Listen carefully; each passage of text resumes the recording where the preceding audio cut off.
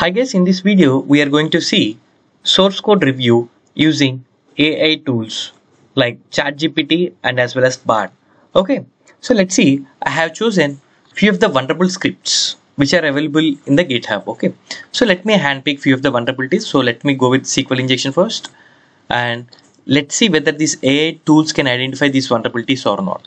Okay, let me go with the Chat GPT and let me paste the code and let me ask vulnerabilities.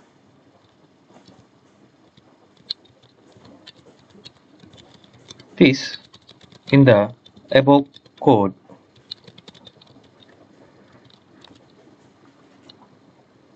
So these AI tools are helping us in performing the SQL injections, okay, to identify the code bugs. You can see, right? So it is showing that like the above code, the PHP code is vulnerable for SQL injection, and this is also providing how to fix it. What are the mitigations for this vulnerability? Okay. So now let's do the same with the Bard and let's see the output.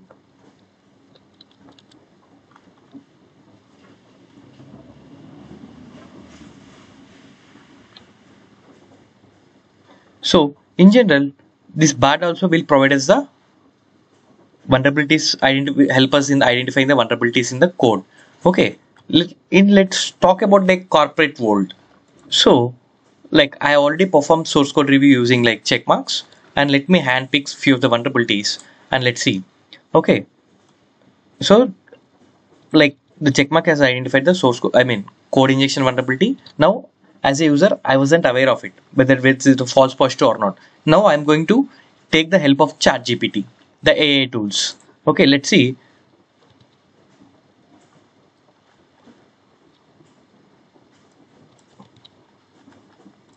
Whether Chat GPT is going to identify the vulnerabilities or not.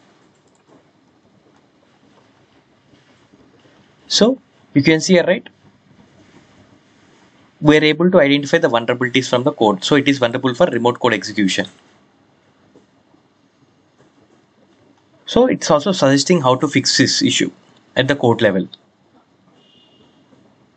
Okay, so now I also performed the same code review using like a different tool called Synac, and let me show you if there are any vulnerabilities. So let me handpick few vulnerabilities, like let me choose path travels here and let me go here and let me see.